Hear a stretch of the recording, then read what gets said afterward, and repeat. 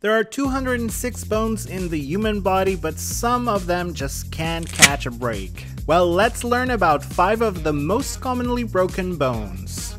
The clavicle. The clavicle or collarbone is a peculiar bone found between the top of the rib cage and the shoulder blade. There is one on either side, so double the trouble. Clavicle fractures usually occur right in the middle of the bone. Injury or trauma from contact sports or car accidents are common causes of a clavicle fracture.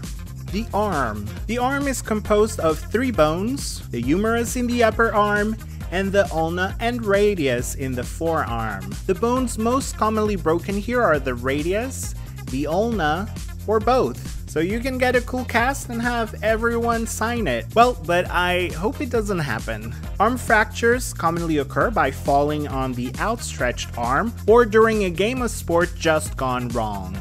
The wrist. The wrist is a complex body part comprised of multiple bones and joints. The most common fracture occurs at the distal radius, which attaches at the wrist. Broken wrists are often caused when people put their arms out to prevent them from falling. The hip. The hip is a ball and socket joint comprising the femoral head, which is known as the ball, and the acetabulum, which is then the socket. Hip fractures tend to occur in the femur, which is the longest bone in your body. Well, that's what you get for showing off, femur. Accelerated calcium loss with age makes the femur increasingly more vulnerable to fracture.